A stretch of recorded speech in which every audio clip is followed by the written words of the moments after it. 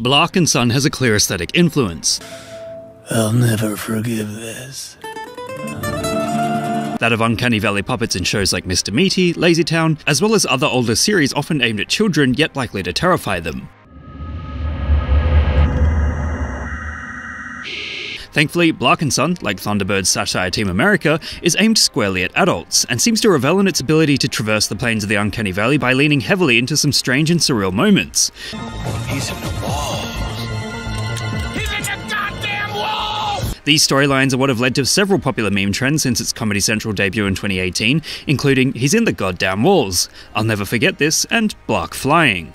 As you can see, there's just the right amount of bizarre nonsense going on in this show to appeal to modern audiences. However, it's worth noting that there's something special about this show. Creator Ben Bayouth actually started producing it in 2017 and ran it as an Instagram series initially, marketing it as a social media show. It's wonderful to see online projects being taken seriously and picked up by giants like Comedy Central. Recent years have seen pilots like Smiling Friends adapted by the television industry, despite their online roots, which previously would dissuade corporate types. That being said, Bayouth is a veteran in the film industry, working on the weird costume for Brigsby Bear amongst other projects. And the voice acting is, of course, top-notch. Bayouth has teamed up with Christopher Mintz-Plasse as his son since the show's inception to act out some fantastic scenes. On a side note, it's really cool to see Mintz-Plasse in something new and popular. He plays Fogel, aka McLovin, in Superbad, an absolute classic teen comedy film from 2007 co-starring Michael Cera and Jonah Hill. If you haven't seen it, go watch it.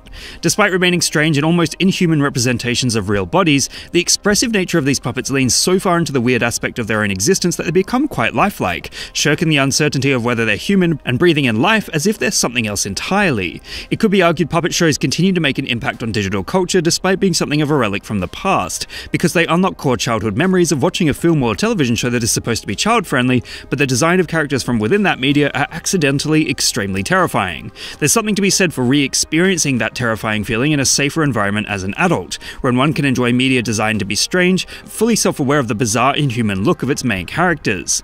In short, the Blark and Son memes clearly stem from a series designed with online placehood first and foremost, making this show perfect for the uncanny and chaotic humour dominating the internet in the early 20s. What meme would you guys like me to give a lesson in next? Let me know in the comments below. And remember, like and subscribe!